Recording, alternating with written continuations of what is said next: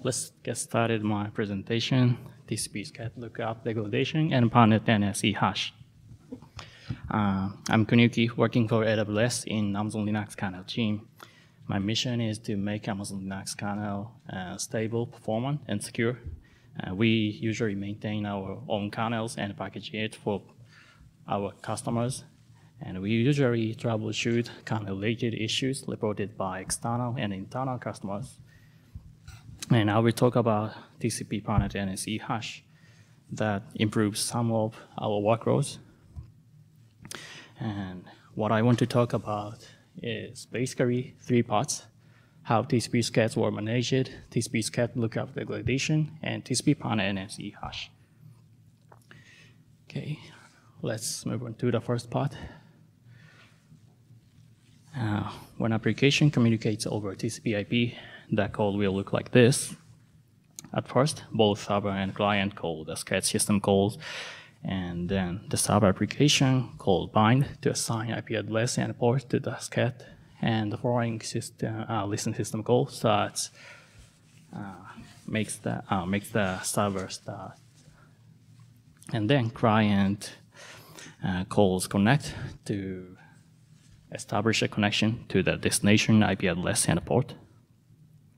In this part, I will walk you through these four system calls to describe how the kernel manages a scat. The first is scat system call. Depending on the arguments, it allocates various struct that represents the specified protocol. And they have the same base struct as the first member, that is struct sock. And it has enough fields to represent a network scat layer. After that, the kernel returns the corresponding file descriptor to the user space. Then, the application can access the scat via the file descriptor, but other processes cannot unless the same file descriptor is shared. Next is the bind system call. When we call the bind system call with an IP address and port, the kernel set them to the scat. And then lookups conflicting scat in bhash. Bhash is a hash table, and all binded scats are linked in the bhash. Here, the kernel checks if a scat in bhash conflict with the specified address and port, and if the address and port can be shared by other scats. For example, if a scat is bound to a while lookup address, like 0.0.0 on the same port, the scat scat conflicts with the bind request, so the bind system call will fail with E address in use error. As bhash is a hash table, the kernel will, when kernel looks up the scat in bhash, it computes a hash with a local port and networking namespace, and it is calculated by inet bhash fn. And bhash is composed of two different lists. The kernel first looks up a bucket of scats with the same networking namespace and local port. Then it iterates the scats and checks each scat's source address, source port, and SRU's address option, SRU's port option, and etc. Then checks if the bind system call is valid or not. Finally, if there is no conflict, the kernel puts the scat into bhash. This time, the scat is prepended in the corresponding bucket. And the bind call, system call returns 0. Which means the scat is bound to the IP address and port, and also linked in the bhash. Next is the listen system call. When we call listen system call, it changes the scat's state to TCP listen, but at this moment, the scat does not actually work as a server. This is preparation for the next step. And the kernel checks bhash again for conflict. It's because another scat could have listened on the same port and IP address. Let's say two scats have the SRU's address option. Then they can be bound to the same address and port, but they cannot listen on the same port. And if there is no conflict, the kernel put the scat into Ehash. Literally, Ehash is also a hash table, and the kernel calculates an index from the scat's netns and local port. Unlike bhash, Ehash bucket is directly linked to the sockets, and the new scat is also prepended to the scat, to the list. Okay. And then the scat actually starts as a server, and incoming SYM packets will be distributed to this socket. And the next is connect system call. When we call connect, the scat is not bound to any local address and port in this case. So the kernel selects an IP address from based on the destination address. And now the scat has 3 tuple: destination IP address, destination port, and source IP address. So the kernel searches for an available port in bhash. And if an available port is found, the kernel copies the 4 tuples to the scat. And finally, it puts the scat into bhash and Ehash. Ehash's key is a 5-tuple netns, local address, local port, and foreign address and foreign port. As well as the Ehash.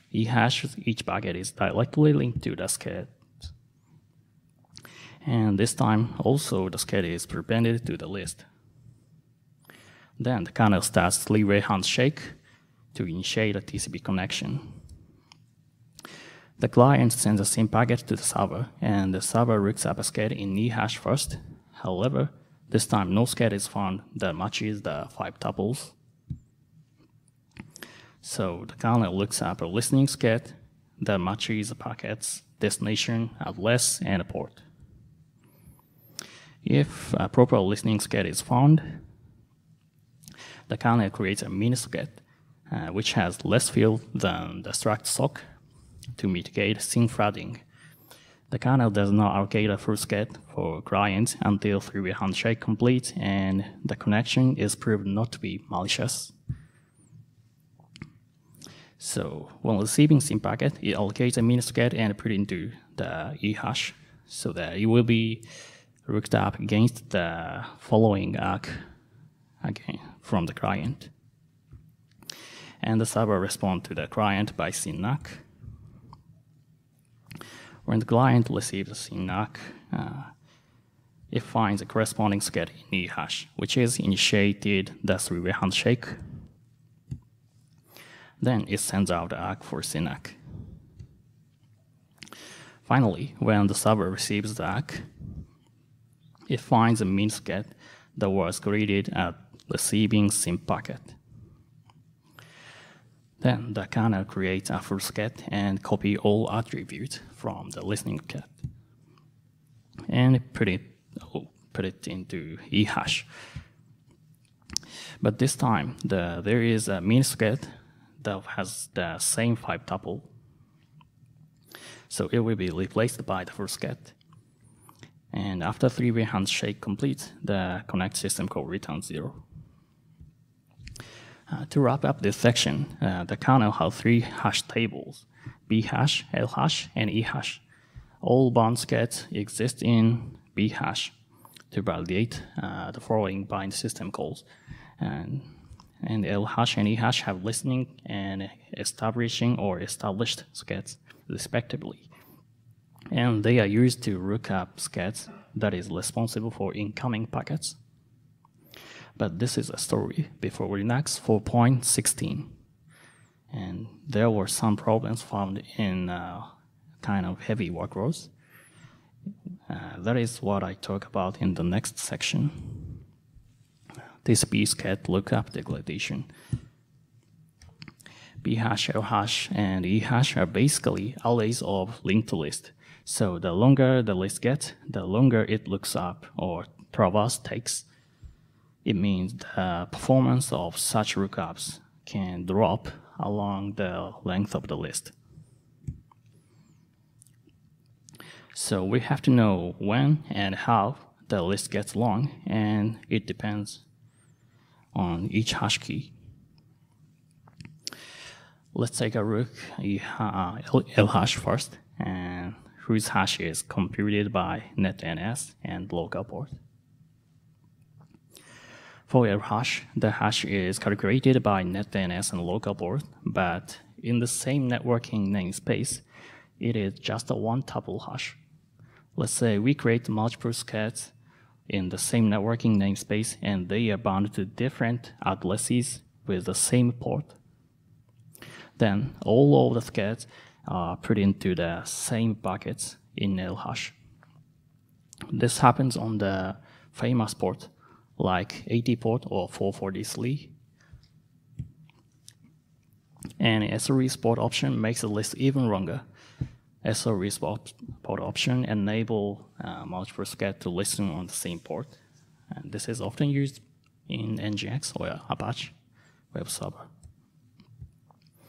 In this diagram, scat listening on IP1 and a port is placed at the tail of the list, which is the oldest scat because we usually prepend the scat into the list. So looking up an old scat takes longer than others. In such a situation, looking up a listener for SYN packet takes much time, and thus the kernel gets prone to SYN flooding attacks. Actually, this issue was reported by Meta, and they added changes that introduces Ehash 2 in 4.16. Its hash key is calculated by netns local port and local address. It's so 3 tuples. Adding an additional element into hash breaks down the long list into small lists. And they are in the different buckets. So let's say multiple scats are listening on the same port. If their local address are different, they always exist in different lists in Ehash 2. The Ehash 2 is initially replaces the SYN processing usage, and later other usage like per-Net TCP or something is replaced, and finally in 5.19, Ehash was retired. As Ehash 2 compute a hash with the scat address, so SYN requires at most 2 lookups to find out the corresponding listener if the listener is listening on a wildcard address. So Ehash has a problem due to its poor hash key, and Ehash 2 resolved the issue by computing a hash with local address. And here you will realize that the Bhash has the same hash key with Ehash, and there could be a similar problem. And yeah, there are some same kind of problem.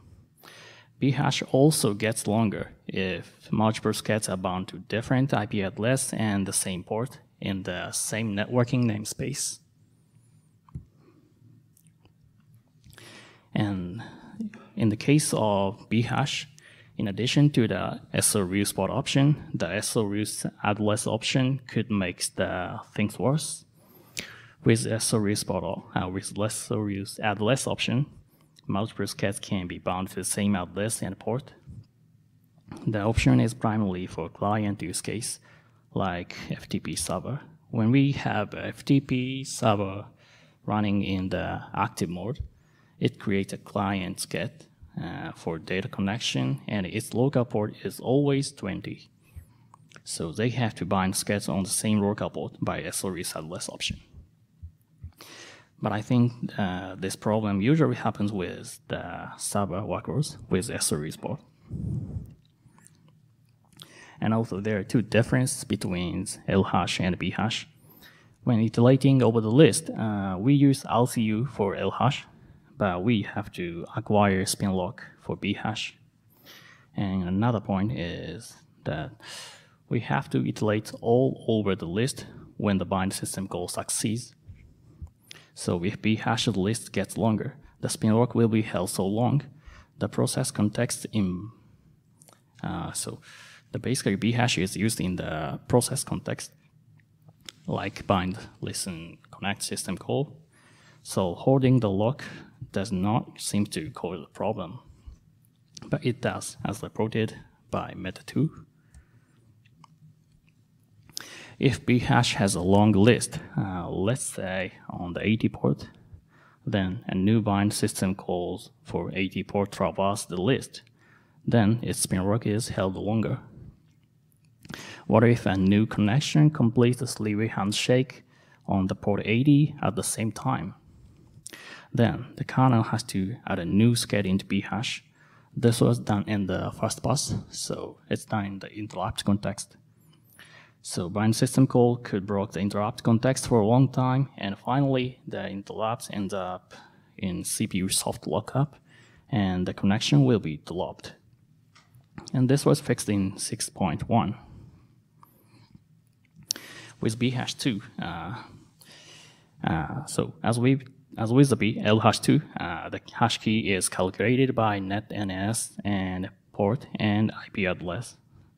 This distributes get with different addresses to different hash buckets. However, Bhash 2 does not completely replace Bhash. When binding a scat on the Y-lookup address, we have to check all scats on the same port but different addresses. So we still need a list that has all scats on the same port. This is why we can't remove Bhash. This way, Bhash and Lhash has improved hash key. Then the list is Ehash. However, it uses 5-tuple for the hash.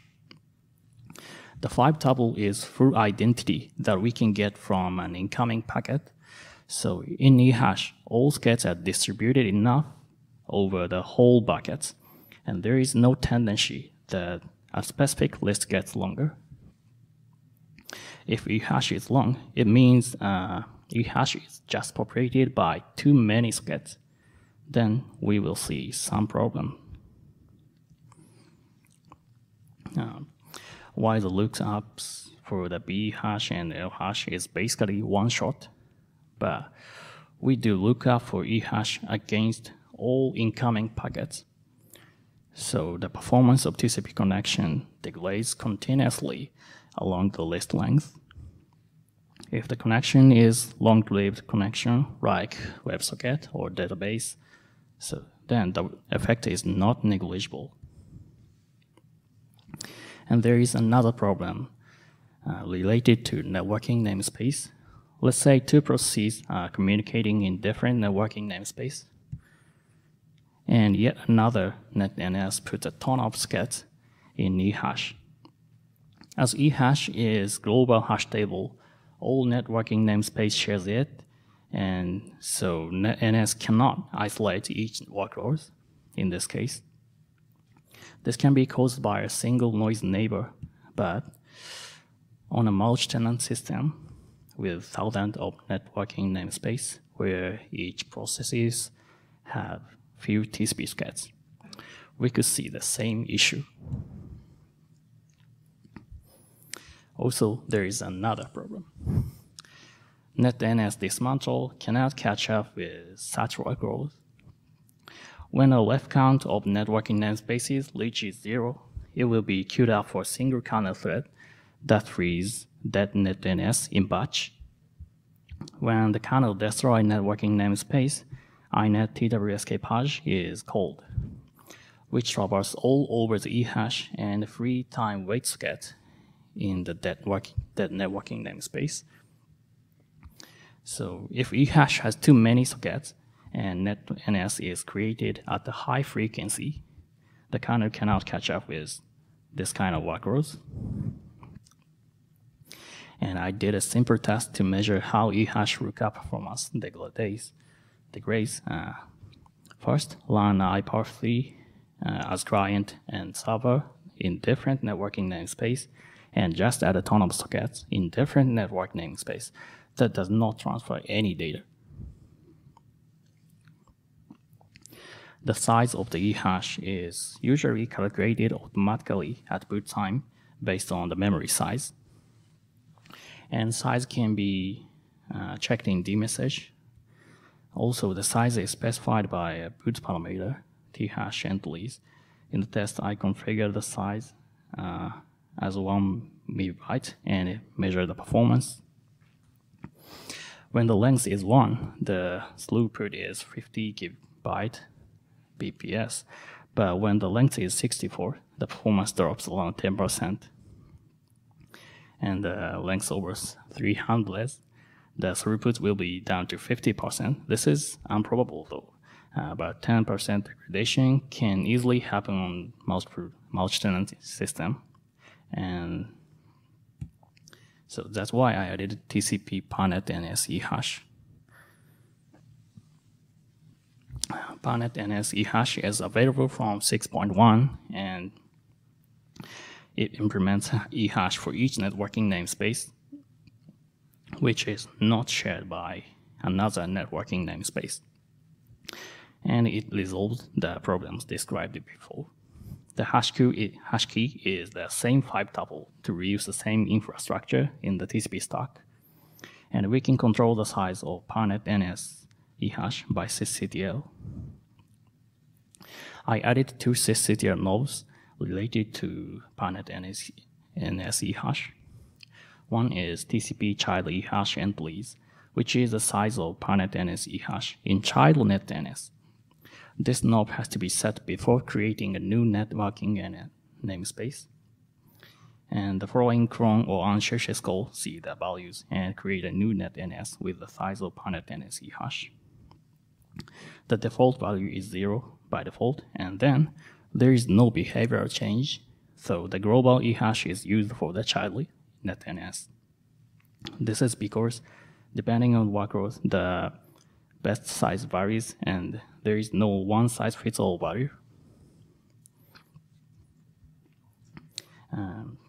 And another knob is TCP child Ehash entries, which shows the size of current networking namespace's Ehash.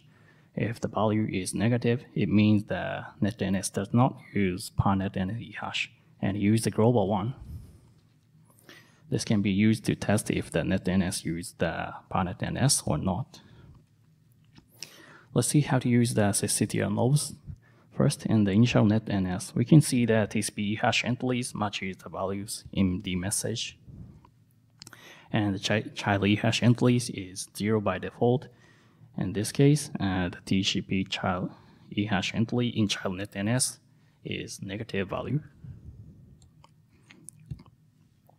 And if we set a positive value to TCP child Ehash entries, the netns has its own Ehash.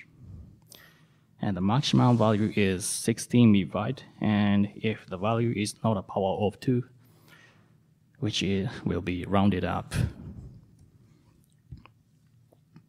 And if the system is running out of memory, it falls back to use the global Ehash unless the OOM killer terminates the process. And when it happens, we can check it by syscontrol or roughly in dmessage. And I originally assumed the user of per-Netns Ehash was a bunch of small workloads in multi-tenant system, and a fixed size is enough. But there may be a user who wants to set a different sizes in different networking namespace.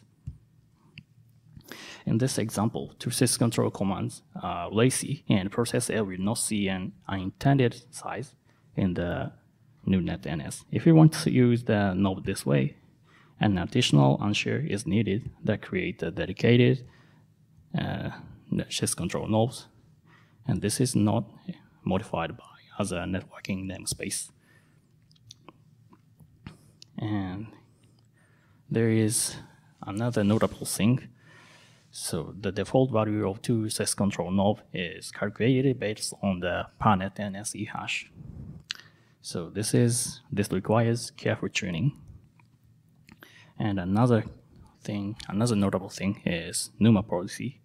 The global Ehash is allocated at boot time and spread over all available NUMA nodes, but per-Netns Ehash is allocated based on the current NUMA policy.